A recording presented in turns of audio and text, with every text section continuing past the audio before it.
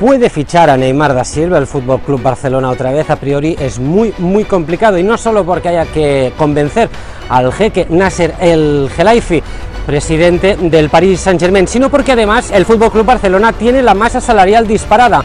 Ya os hemos contado en goal.com que el brasileño estaría incluso dispuesto a rebajarse la ficha que gana actualmente en el Paris Saint-Germain para poder volver a vestir la camiseta azulgrana del FC Barcelona. Sin embargo, el cuadro azulgrana deberá hacer ecuaciones, deberá hacer nuevos balances para lograr ofrecerle al brasileño, en caso de que se abra la posibilidad de fichar por el FC Barcelona otra vez, una ficha a la altura de su caché internacional.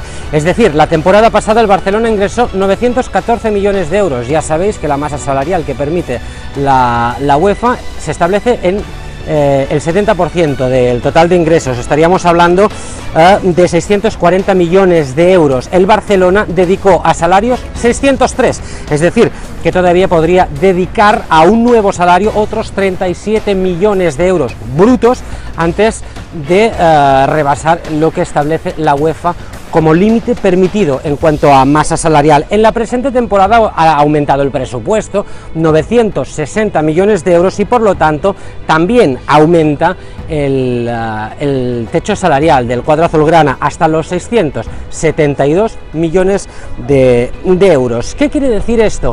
Que el FC Barcelona también gana un poquito más de margen para ofrecerle un mayor sueldo a Neymar da Silva, insistimos, en caso de que se abra una posibilidad a su contratación.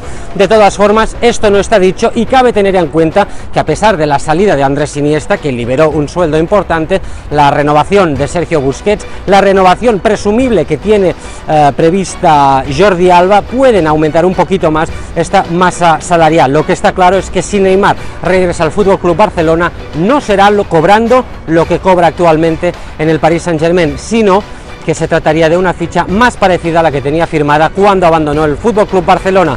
Estaríamos hablando de 25 millones de euros netos por temporada, lo que son 50 millones de euros brutos al año.